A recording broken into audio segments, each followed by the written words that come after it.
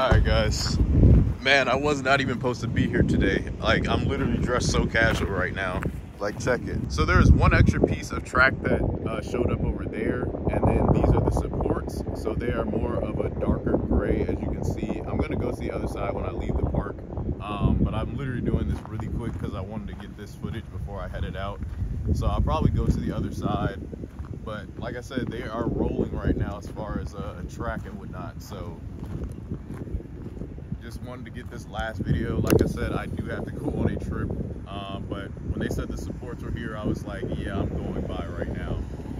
So let me zoom in a little bit so you all can see that. That is probably going to be for the launch section. I know you all keep thinking it's going to be some family surf coaster or whatever y'all wanted to think it is. That is for a wing, because I was doing the little analytics and the dimensions of the Thunderbird one at Holiday World. It matches up. That is definitely going to be for a launch wing, so I'm very excited for that. But that's going to pretty much do it for the video. Hope y'all did enjoy. I just wanted to stop by here quick enough so you all can see.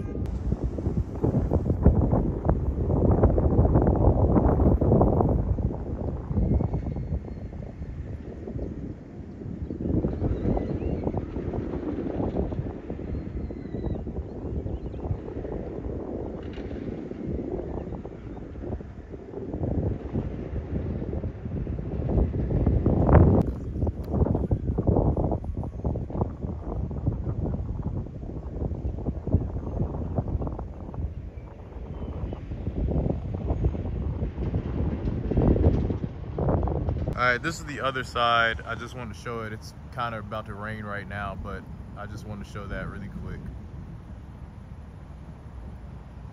A little bit closer than before.